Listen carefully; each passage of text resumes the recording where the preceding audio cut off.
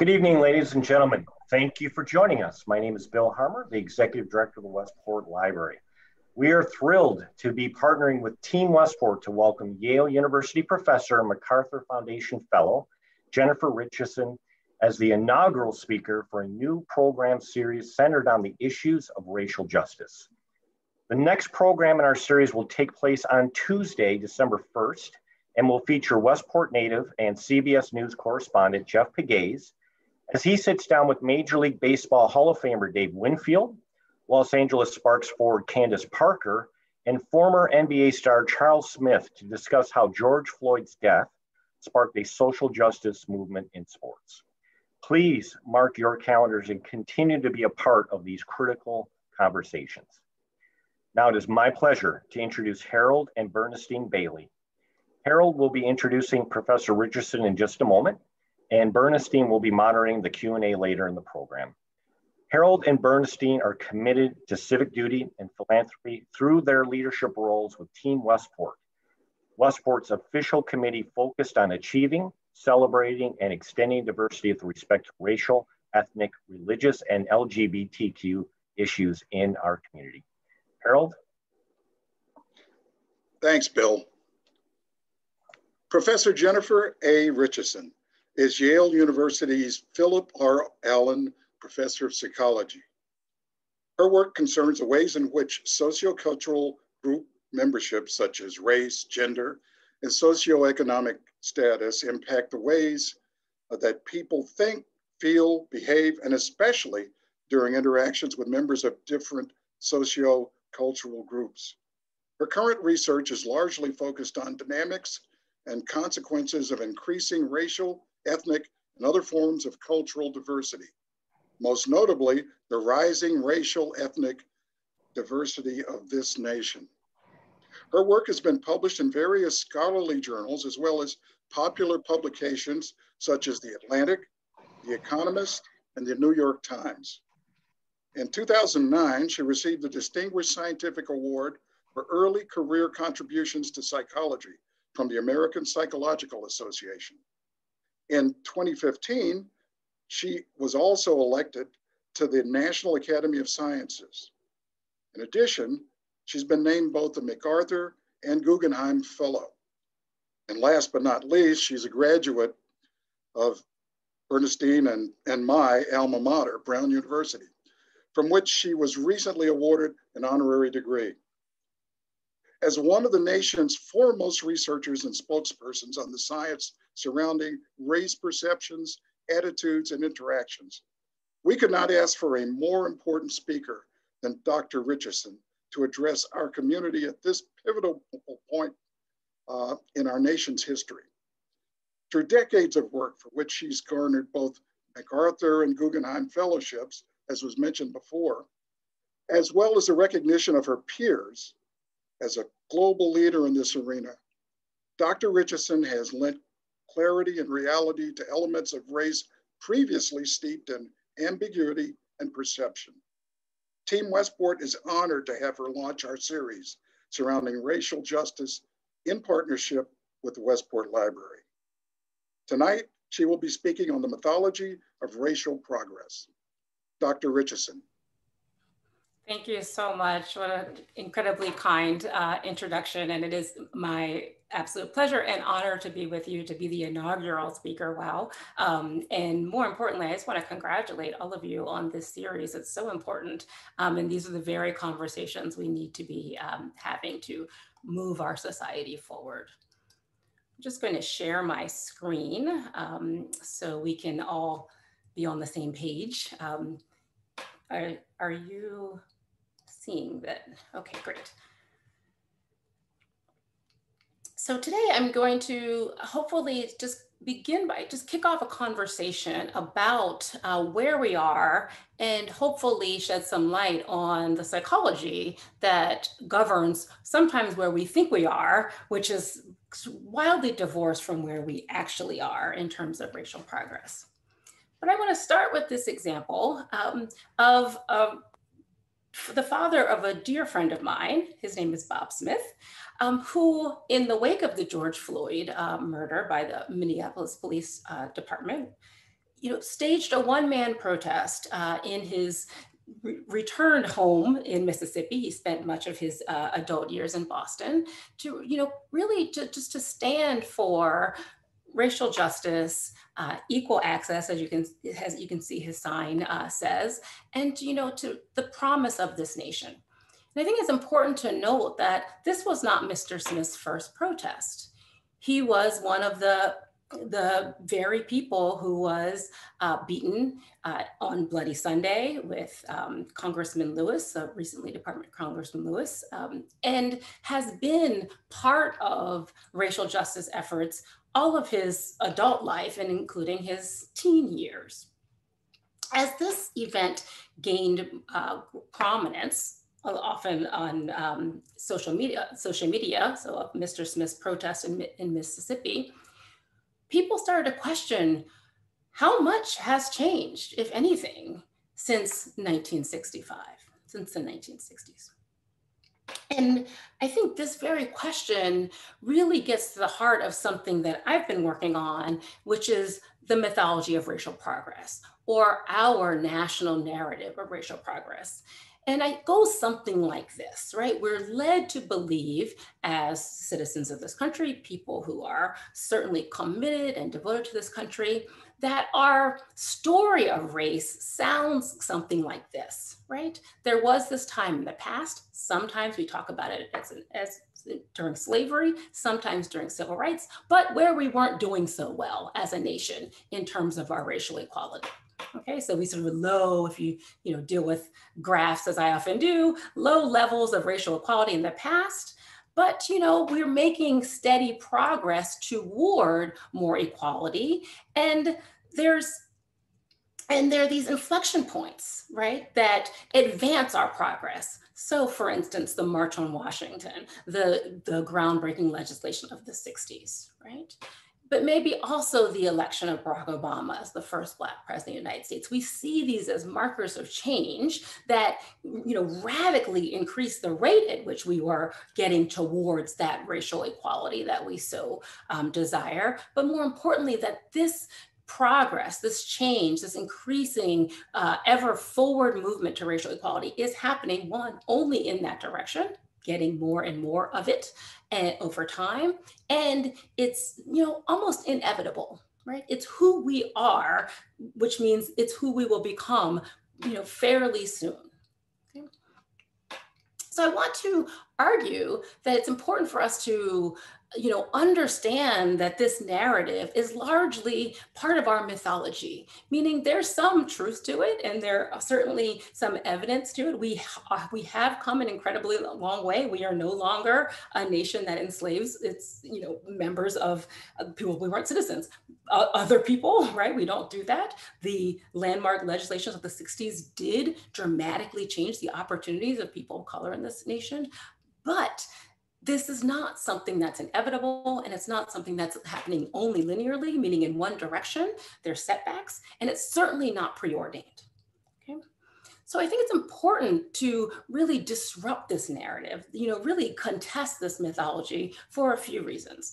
At least I'm going to argue today, and we can discuss it in the Q&A. And one is that our perceptions of racial equality are affected by belief in this narrative, right? The extent to which we perceive or perhaps acknowledge the racial equality that's still in our society, in our communities, in our neighborhoods, in our workplaces, that is in part affected by the extent to which we buy into this mythology of racial progress. And of course, if we are not perceiving the actual racial equality or inequality that exists, we are going to not be interested in enacting any interventions to bring about, the equality that we so desire, right? We need to accurately assess the amount of racial equality in our environments, in our communities. Of course, we need to diagnose its sources, its roots, but we need both of those in order to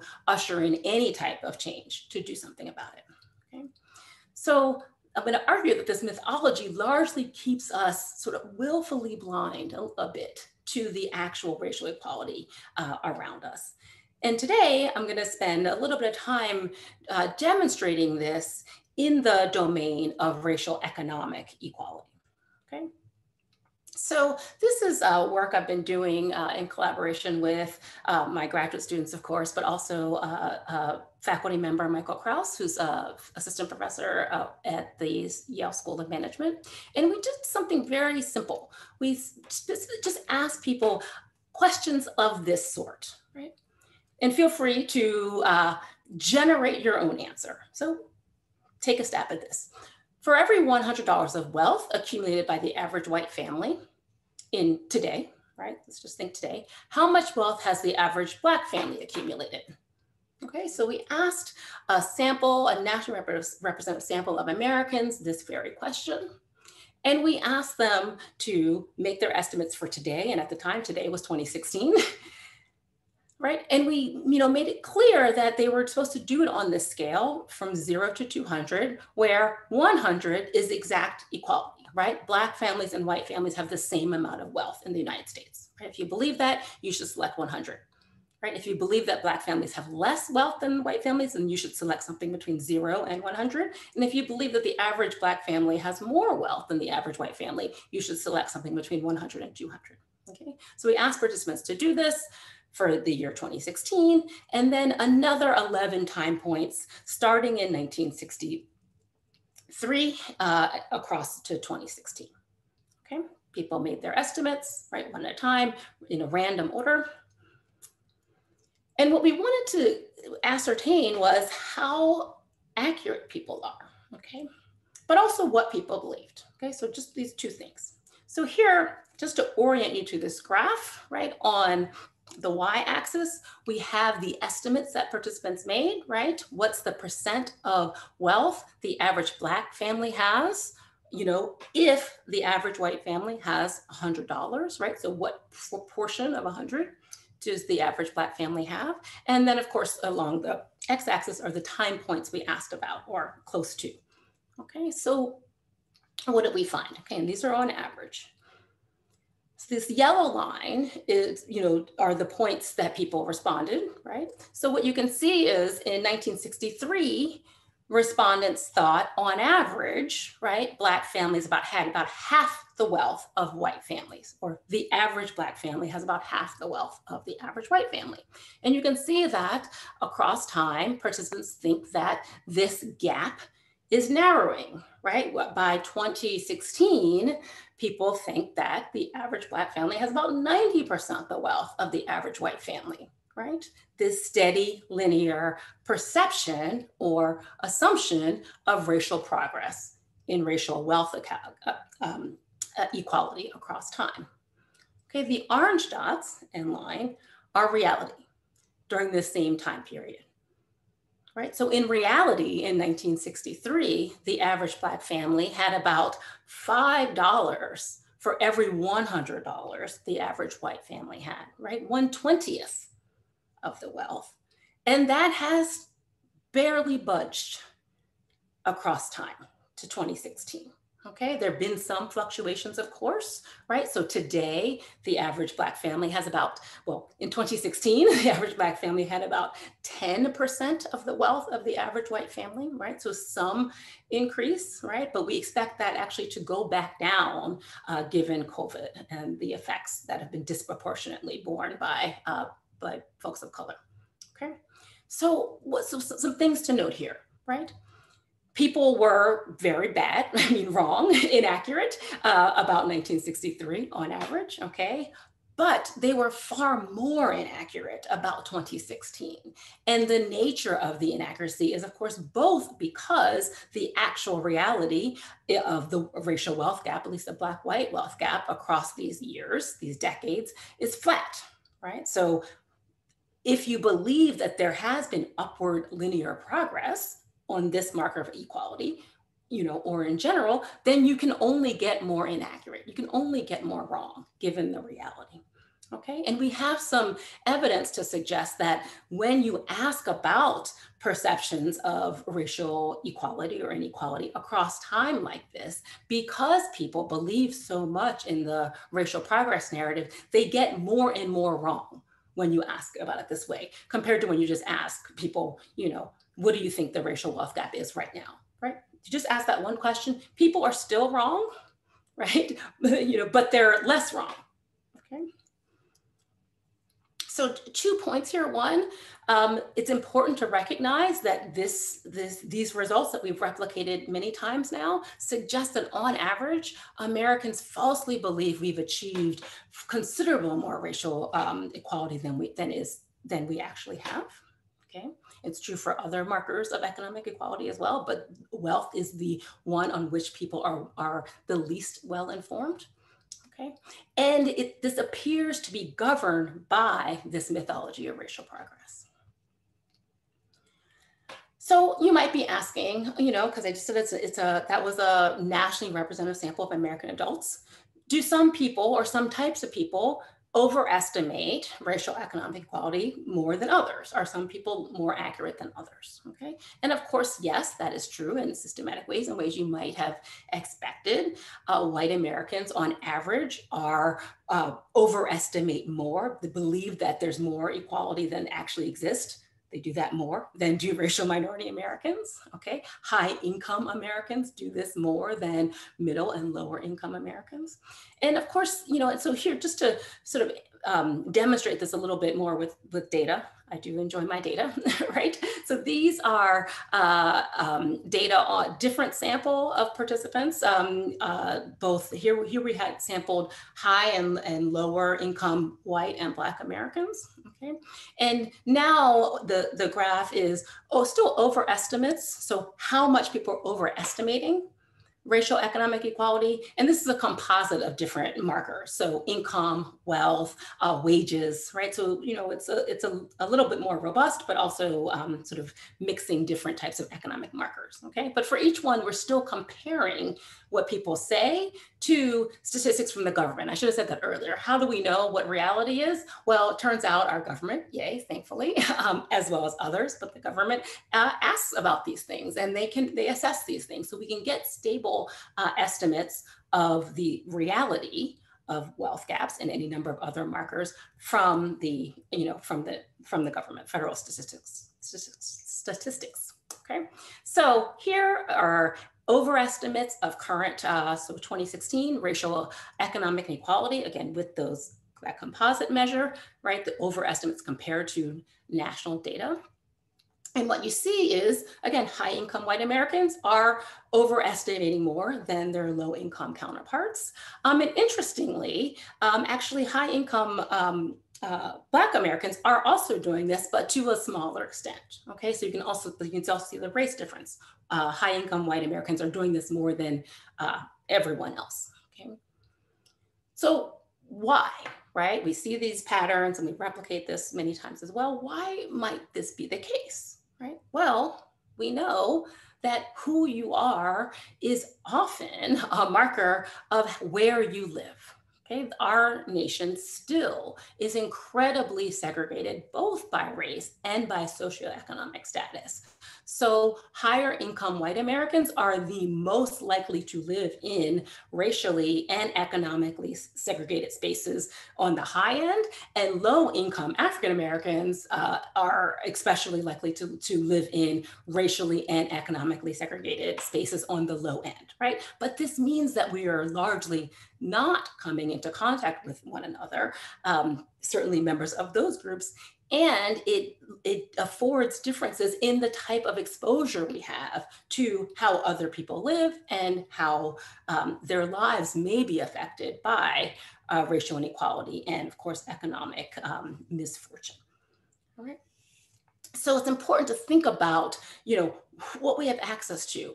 In fact, this project was inspired in part because when I moved to Yale from Northwestern, not that there's not inequality in Evanston, where Northwestern is, but I think we get habituated to what is around us. When I moved to Yale, to Hamden, is where I live, hey, from up the street, I should have said that earlier. I wasn't used to the racial or economic inequality of this place, and it really stood out to me, right? It was so obvious.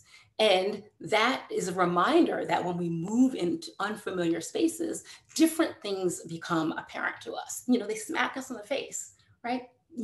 But it wasn't like they weren't there before. We just are now, getting to see it. So both what we have access to affects what we know, right? But also we're motivated to believe in, well, in many things, but certainly in racial equality, especially today, right? That's part of the mythology. We want to believe this. It's part of our narrative because it helps us provide meaning, all right? So talk about a couple of the ways that the cognition works, but also the motivation. So imagine, let's go back to this question: for every $100 of wealth accumulated by the average white family, how much wealth has the average Black family accumulated? When you approach this question, for some people, and we know, what Black person comes to mind is dependent on kind of what you want to believe. So if you're wanting to believe that racial equality has largely been achieved, the person that you bring to mind is Oprah or LeBron James or Serena Williams, somebody who is very high profile, but also high income, and they're highly salient, right? Rather than the more, typical, maybe Black family that you may, depending on who you are, not actually have any access to, may not see from day to day, right? May not come to mind. Okay, so that's part of the dynamic that seems to enter into this. And of course, even, upper middle class Black Americans do have access to both high income white Americans, but also usually through family networks, lower income Black Americans. And so one reason why they're more accurate is because they do get to see how race and socioeconomic status maybe constrain opportunities and outcomes, or at least how people of different walks of life live, right? That is also true for many poorer white Americans, right? They're more likely to have contact across race lines and contact with people who are of the same socioeconomic strata. So that's one of the cognitive mechanisms. What's motivated is also, again, our fierce commitment to the American dream, right? This is such an important and foundational narrative, right? And its coexistence with the racial progress narrative is really important, right? We fundamentally believe, America is about, in fact, working hard, and giving it your all, and your talents will be rewarded, okay? That's what we believe. And that is what this country is meant to be about, all right? That's been more true at some times in our history than at others, okay? But largely, especially compared to caste-based cultures, right? Feudal cultures, that is more true in this society than in many others, right? It's not even possible to get ahead if you're from certain walks of life in certain countries, okay? That is not true in the United States. So, why is this a problem? Well, it's not, except for when the belief in the ideal of the American dream is overriding evidence to the contrary, where that suggests that there are opportunities are not distributed equally, that there are structural barriers for some members of society more than others, right? Not at the level, perhaps, of individuals, but at the group level, okay? And that's when we, get in trouble. So for instance, you can measure sort of an overbelief in the American dream, or in psychology, we call it belief in a just world, where with very straightforward questions like, I believe that by and large people get what they deserve, right? I am confident that justice always prevails over injustice, right? I firmly believe that injustices in all areas of life are the exception rather than the rule. So there's nothing bad or wrong about these items or about these beliefs. And certainly this is our ideal.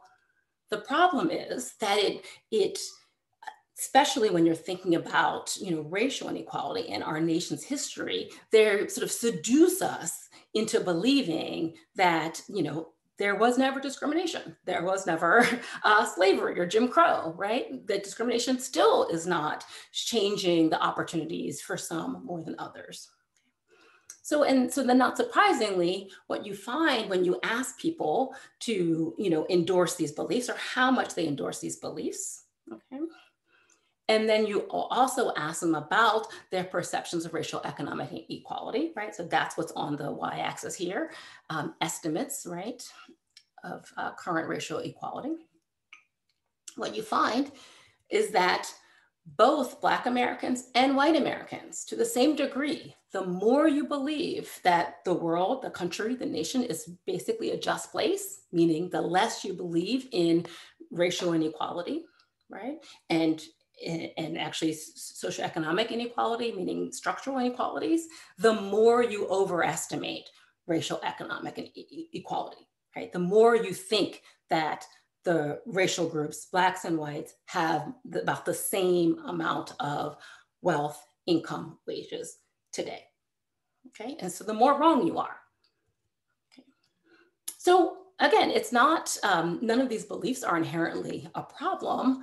The problem is that they keep us blind to the actual inequality that exists in our nation. The last bit of this that I want to feature is this belief in the racial progress narrative altogether, right? Again, it's one thing to say that this is just a general belief we have, a narrative that we believe in, but you know, it's just kind of operating in the background and it doesn't really have any effects on how we think about inequality, okay?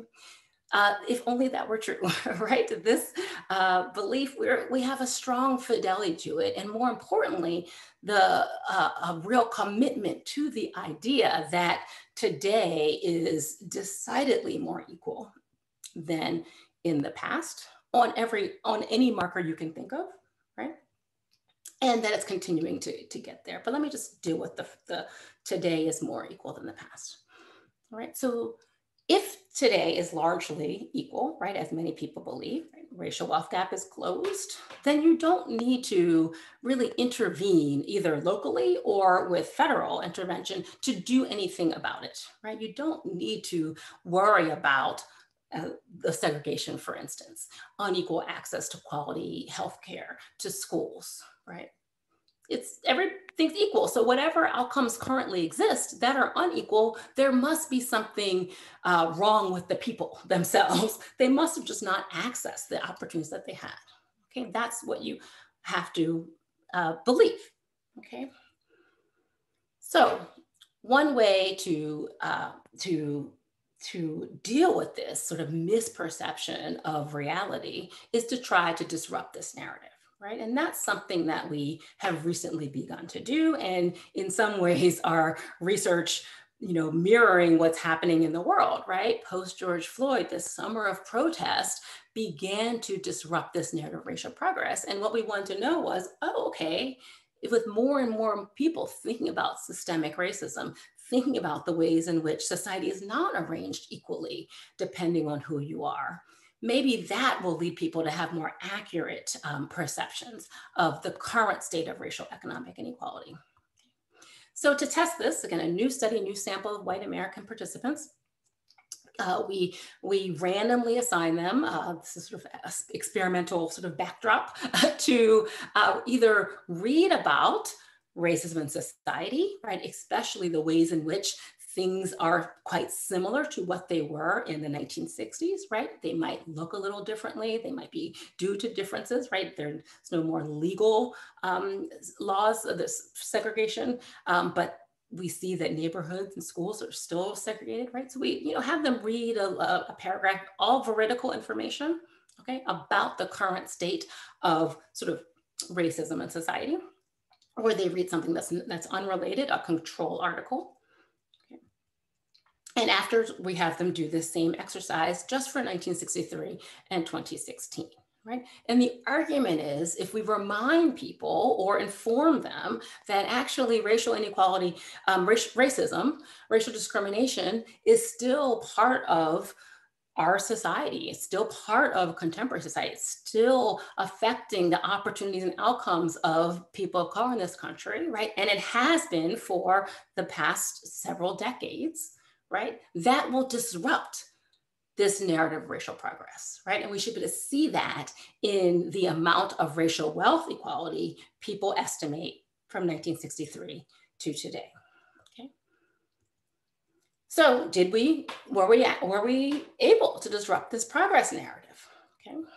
So this graph on the y-axis are overestimates of that progress, right? So we really just looked at what people estimated in 2016 and estimated for 1963, looked how accurate they were and then took a difference, right? So these are literally just estimates of progress, okay? So higher numbers mean they were, mean that they thought there was more progress toward racial economic equality, okay? And more than there actually has been, okay? So these are overestimates. And what you can see is those who read about racism, right? The consistent racism in the United States did estimate less progress, right? They were more accurate about how much progress towards racial economic equality, racial wealth equality actually had been achieved in society from 1963 to 2016. Okay, so good. All right, we disrupted the narrative. It seems to have some effect on people's perceptions of racial economic equality. Okay, but the question is, how did it affect these estimates? Did perceptions of the current racial wealth gap, which are so wildly inaccurate, become more accurate? The answer is no. People held fast to their overestimates of the amount of equality that there currently is between the wealth that Black and white families currently have. Okay, no differences between those in the control condition and those who read about racism, right? Pretty disappointing, especially given, this is a somewhat of a simulation of what we've all just been through this summer, right? So what do people do? How can we reconcile the fact that people acknowledge that there's been less progress, but think that today is just as, people are equal today, largely equal in wealth today? Well, what happened is, and in some ways, this is why psychology is so exciting, but also so maddening, is people changed their perception of the past, right? They said, oh, okay, well, if there's been less progress, but today I know is pretty equal, that must mean that the past, the 1960s, weren't as bad as I thought, right? So they up their estimates of how equal the races were, Blacks and whites, in wealth in 1963. They reason that, oh, if there hasn't been that much progress, that means the 1960s weren't as bad as I thought. Not that today is worse than I think. Okay, not exactly going to lead us to interventions to create more equitable current outcomes.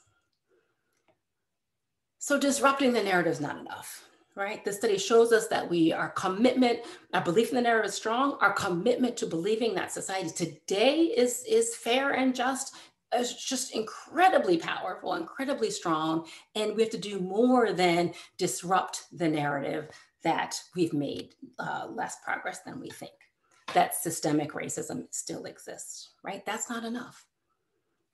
So of course, we're currently trying to think through, well, what should we be doing? What can we be doing? So, stay tuned or have me back.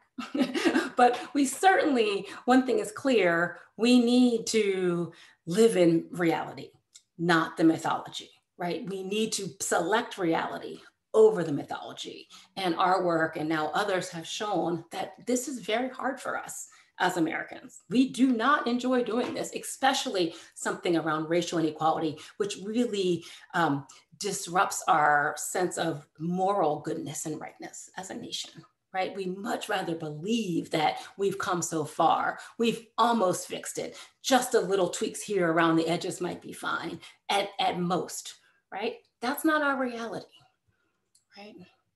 This is our reality. There is a vast wealth gap.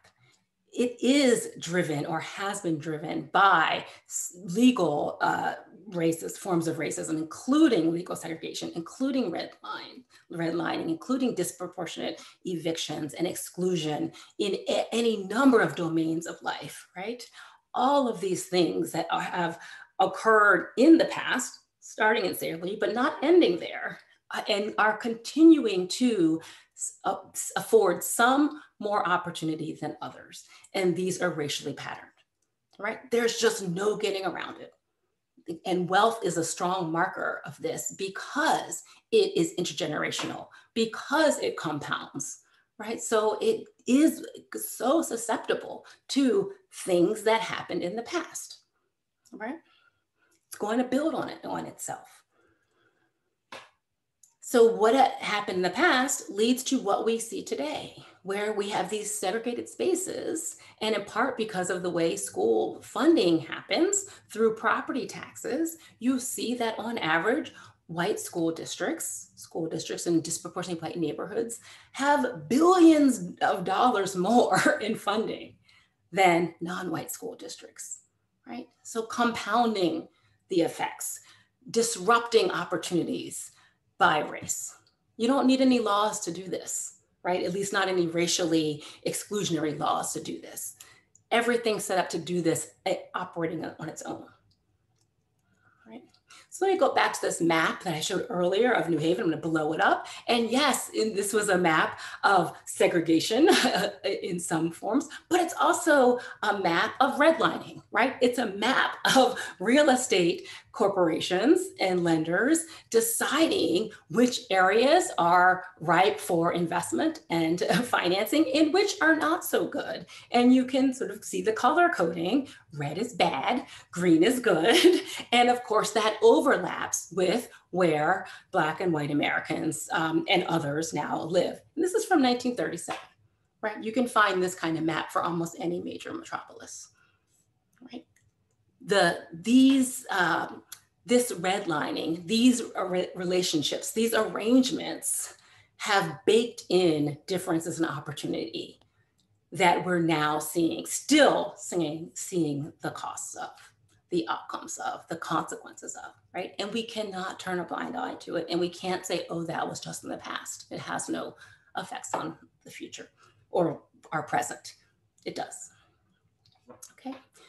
For instance, this is beautiful work by the economist Ross Jetty at Harvard. You know, if you have an opportunity to go to his Opportunity Insights website, I highly recommend it, but just demonstrates that even if we look at income differences, right? You see that people, Black and white boys raised in higher income, in this case wealth, families, still have disparate outcomes, right? And they summed it up nicely here. I'll just blow it up, where they say white boys who grow up rich are likely to stay that way, right? Opportunities shaping their lives in ways that are predestined. Black boys raised in similarly wealthy households are more likely to fall to the bottom than stay at the top. And they've equal likely of good outcomes, right? Economic outcomes as Black boys who grew up in almost any level of wealth, except for the lowest tier, okay? Right? This is race trumping income and wealth. This is racism, systemic racism trumping what we like to think, you know, of economic opportunities in our society. So just to close up, I want to, you know, really make a plug here for, as Sherilyn Eiffel, the head of the National NAACP Legal Defense Fund, argument that we need and have needed for some time truly transformative change to intervene on the processes that are leading to these outcomes. Okay, and I want to argue that our mythology about racial progress is undermining our willingness to take these bold steps for intervention, right? We do know that the arc of the moral universe is long, but it bends towards justice. Yes, we believe that. But more importantly, we believe and know that it's bending towards justice because people are bending it.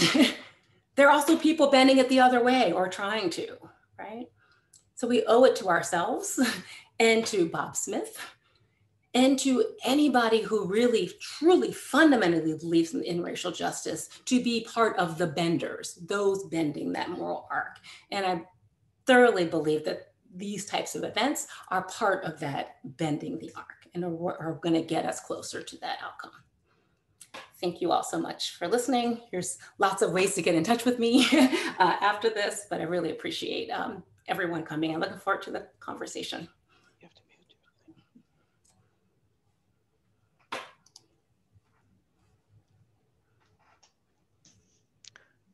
thing. Well, good evening. Hello. Thank you, Professor Richeson, for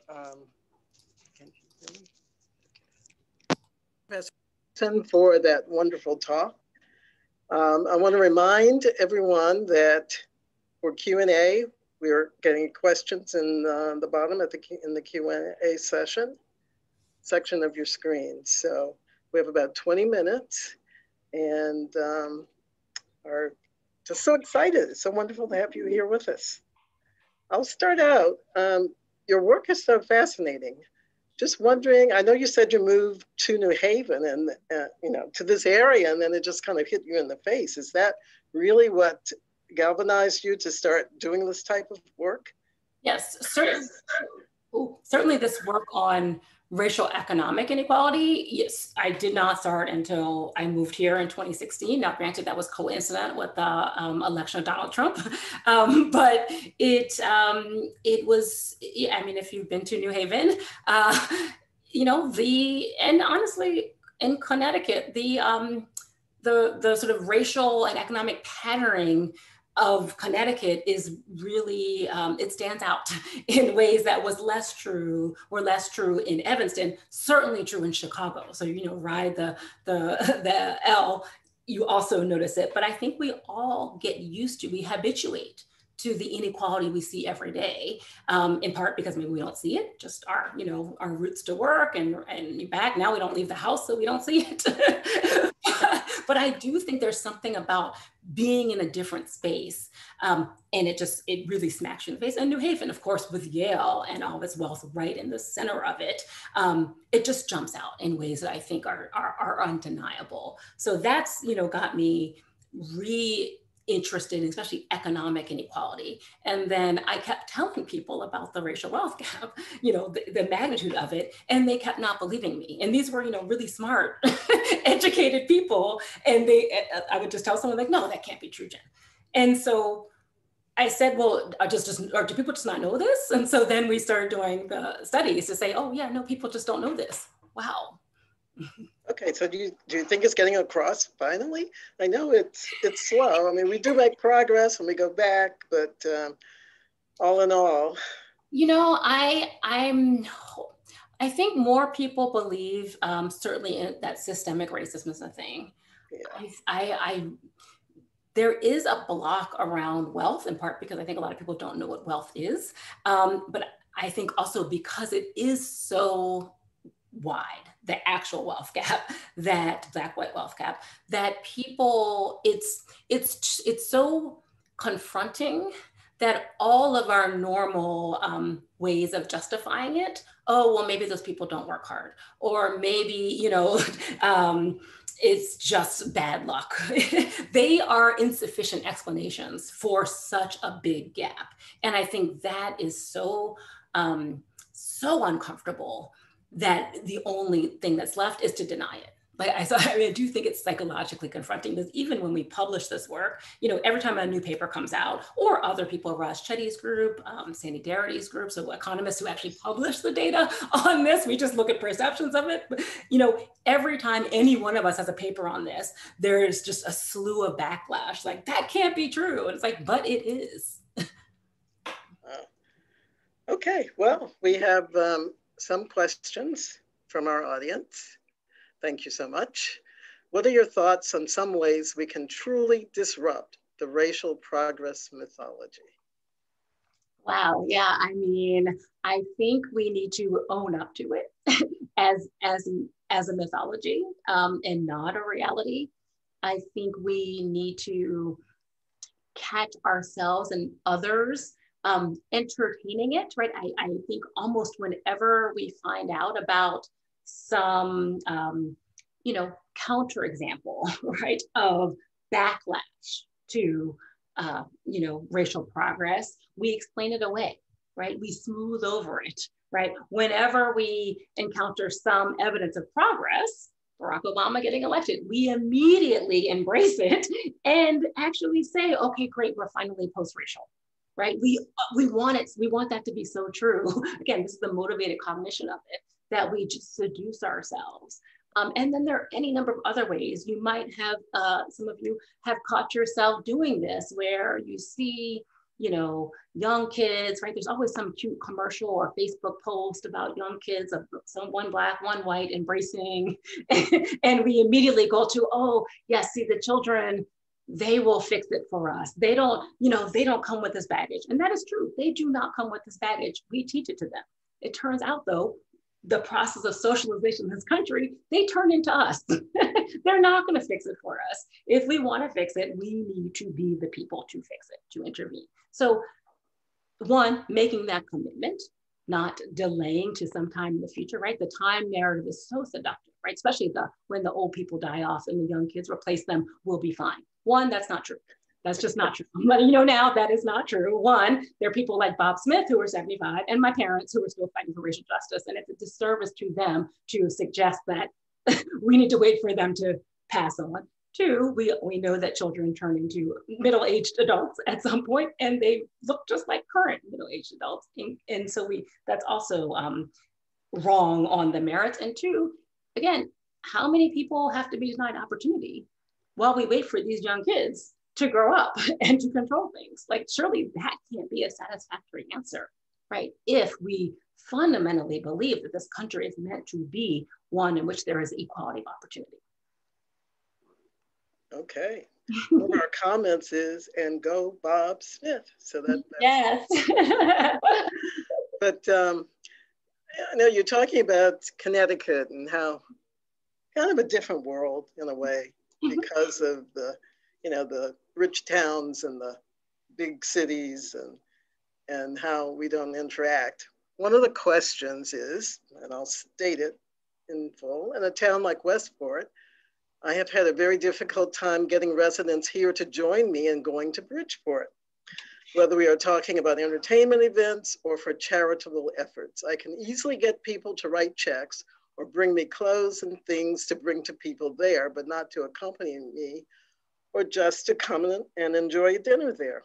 How can we create structural opportunities to desegregate our towns and bring more interaction between our two wonderful towns? Yeah, wow. One, good for you for trying. That is impressive and important. And, you know, I will, you know, I will say two things about it. One, going back to what I said about the kids won't fix it for us. They won't, but they especially won't if we continue to believe it's fine for them to live in, socialize in, and attend segregated schools, right? And we have basically as a society divested from integration. Yes, we all believe that legal segregation is bad and wrong, but de facto segregation, or not even worse than that, segregating ourselves along racial and socioeconomic lines, we've selected into that. And we select into that every day. Knowingly or not, willing to acknowledge it or not, that's what we're doing. So step one is, you know, personally committing to not doing that. It's hard. It comes at a cost, right? At the end, you know, I'm not popular in my department when a new faculty member comes and they have the conversation about, oh, well, where are you going to live, or where are you choosing to live? And they say, oh, in Guilford, you know, the schools. That's not wrong. It also means you're choosing a segregated life for your white children, right? Yeah, or the bridge or whatever it is, right? And again, until we commit to this racial patterning no longer being a thing, right? Until we commit to reducing it, so through changing the rules about property taxes, funding schools, changing the funding models, making sure kids have high quality education, irrespective of their zip code, right? That is what, one, changes their life circumstances, whether it's integrated or not, but it also breaks down the barriers to integration because people don't feel like they're sacrificing opportunities for their children, which of course, nobody wants to suggest anyone do. Correct. Thank you. Here's another one in reference to something a comment that was just made recently in the news. We may have a number of Jared Kushners in our town, that believe that people of color simply need to want to succeed in order to succeed. What would you say in response to that? Well, Jared, no, I mean, again, that's just so wrong-headed. And not that there aren't some people who don't want to succeed, whatever that means. It certainly don't prioritize economic success or maximizing their economic outcomes. I mean, I'm one of them, right? No one goes in academia to get rich, that's for sure. But, the extent to which you start to believe that that is more true of some racial groups than others is just wrong-headed. And it's sadly, it's racist. I mean, it's just, and it's not true, right? I mean, my family is, been here a long time. We are the descendants of American slaves, right? We have made incredible strides on both sides at different, times. My father's family, right? So, my grandfather's grandfather was a slave in Virginia, right? My grandfather and his wife, my grandmother, had a 3rd and 5th grade education because they had to work in Virginia, right? 2 generations later, all of my brother and I, obviously, we both went to Brown. We've done well. We're success stories. We're doing well, right? It's not magic, right? Our families wanted us to succeed. In fact, my grandparents, my dad's parents, they all worked hard. They worked hard, and then their kids, my dad, each one of his siblings worked hard to send money home so each of his siblings could go to college, right? That is part of the Black American narrative. It's not just an immigrant narrative, it's a Black American narrative. And it's time to remind ourselves, and Jared Kusher and anyone else, of that everybody here, meaning all groups, want the best for themselves and their kids. They want great opportunities. Nobody wants to be left behind or want their kids to be left behind. It's the difference is opportunity, right? My generation had lots of opportunity. We're one of the first generations of kids who went to integrated schools. We are the generation, or at least part of that generation, where affirmative action into elite schools, or at least concerns about the diversity of elite schools. My brother went to Phillips Academy.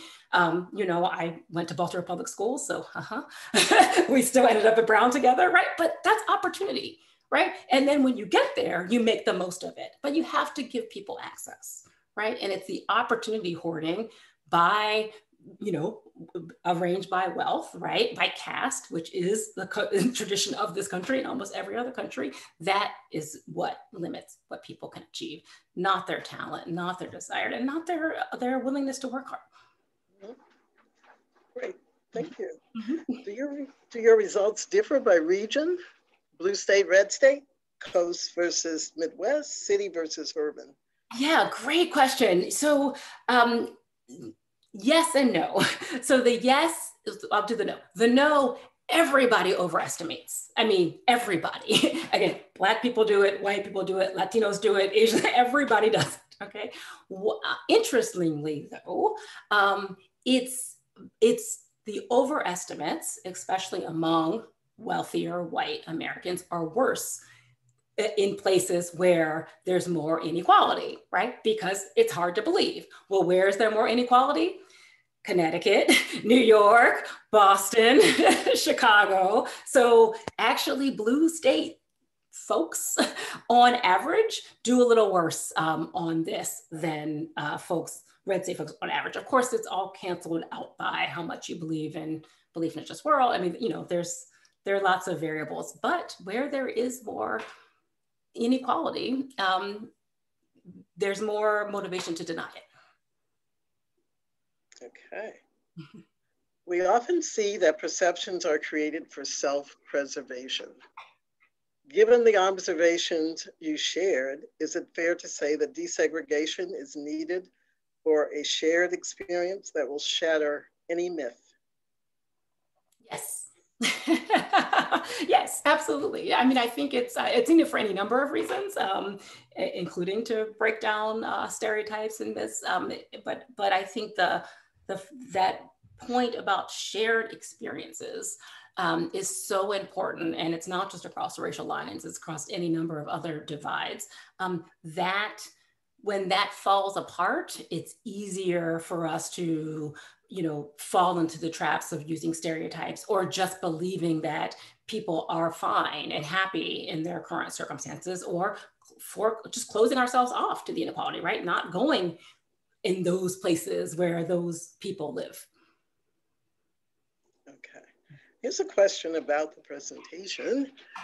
Was I reading your chart correctly, that wealthier Black folks have a less accurate estimation of the mythology of racial progress than do poor whites? Not significantly different, no. Yeah.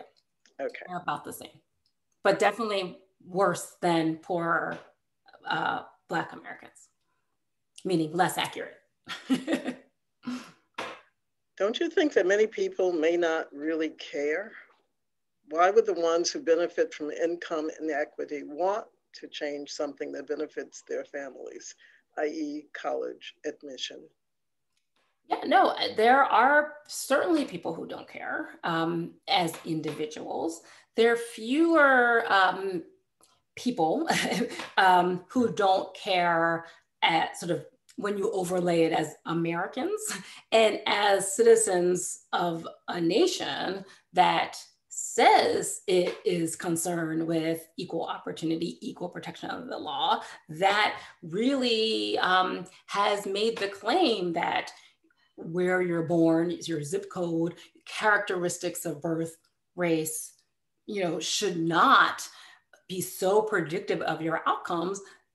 When there's evidence that these things do predict and predict strongly, then it's time for us to be really concerned because we have violated our founding principles, grossly violated them. Thank you. Do you find a greater wealth gap in the South between whites and Blacks? So we haven't looked at that in our work. It would be great to look at. I don't know. I don't know with wealth in particular. It's not true with income. Income inequality is more prevalent in the cities, in the big cities, in part because people make so much money on the high end, right? The low end is about the same. A lot of places, the high end is very different in New York and LA and Boston than in a lot of southern cities. Thank you. Okay, are there any benefits of living in ethnically segregated neighborhoods? Given the value of some ethnic enclaves, are there buffers or protective health effects for Blacks living in predominantly Black neighborhoods? That's a great question. So, of course, anywhere, that's hard to answer. So I won't, I'll dodge. And whether that could ever be true is even less answerable, right? I mean, certainly, for half of her life, my mother grew up lived in Durham in a segregated space. And there was certainly some protective value to that, for sure. And decidedly had a different experience when her family moved to Baltimore and she was immediately integrated into school, plopped into white schools because there was no integration. It was just a few Black kids plopped into white schools and had to deal with that often harassment. That is still part of who she is, and that those sores are still there. So in many ways, her life in Durham was much better than her life in Baltimore. But we do know that, again, on average, having diverse, especially schools, which also means neighborhoods, usually, then allows for the pooling of resources. And that is what brings everybody up in terms of quality, educational opportunities, outcomes, investment, public goods, right? All of that that makes for a peaceful and sound neighborhood increase compared to the divestment of all of those things. And that often happens in disproportionately minority and poor neighborhoods. So for the most part, no, there is a beautiful, Prince George's County, Maryland, which is disproportionately Black and relatively middle class. And it has there are some interesting results from that county. There's been a lot of research on it that suggests that that actually has been protective in some ways compared to Black kids in other middle class suburbs who are surrounded by white kids. Okay, we're almost near the end. How do we, as nearby towns to Bridgeport, connect our kids to those schools? Yeah, that's a great question. I'm not sure I'm the one to answer it. Yeah, you know, but I think maybe the answer is, you know, not just in that specific case, but in general, you know, broadening. We all can and certainly should consider broadening our what's sort of called kind of area or scope of moral concern, right? We tend to immediately, of course, think about ourselves, but our family, our kids, our neighborhoods, the schools that our kids go to, the clubs, right? Broadly broaden it, right? Broaden it to communities that aren't your own. Broaden it to, you know, states, neighborhoods, right? All these things. And that then makes you invested in it, right? And its well-being. And that is one way to commit to change. Thank you. And the very last question, I know we're at the end. What do you envision your next work to be? I mean, will you continue along this line? Obviously, it's fascinating, but can you share with us anything special that you think you might be working on? Yeah, well, I mean, I'm still obviously working on this, but expanding out the argument of this mythology to other, you know, pieces of it. So I've done a lot of work, which was referenced, you know, earlier about how we believe that, you know, more diversity will naturally lead to more tolerance. That's not quite true. It's harder than that. So I've done a lot of research trying to help people think about interracial interactions and contact and to overcome the concern and stress that they often engender. But I'm mostly right now concerned about this insofar as, you know, we just have a new Supreme Court justice installed. There's no evidence that she, like the last two or last three that were installed, are supportive of federal or even sometimes local interventions to usher in a more progressive racial justice agenda, including voluntary school integration efforts or desegregation efforts, right? Roberts has struck that down. So I'm concerned about that, right? I'm concerned about how do we, those of us who believe that this is fundamental to our nation and to its success and to its ideals, how do we understand that and understand what to say in this moment and how to think about it and how to frame these questions in a way that are productive and bring us together and really do help us become the multiracial, multi-ethnic, interfaith nation that's pluralistic, but also democratic. How do we become that ideal? Okay. Well, our time is up, unfortunately. We could go on forever and ever, but I want to thank you. We're getting very positive feedback from our audience. You're so gracious, and you know, we're wonderful. We're so excited that you spent this time with us. Thank you so much. Thank you. Good night. Come to New Haven when it's safe again. we shall. Okay. Thanks so much. Good night. Good night.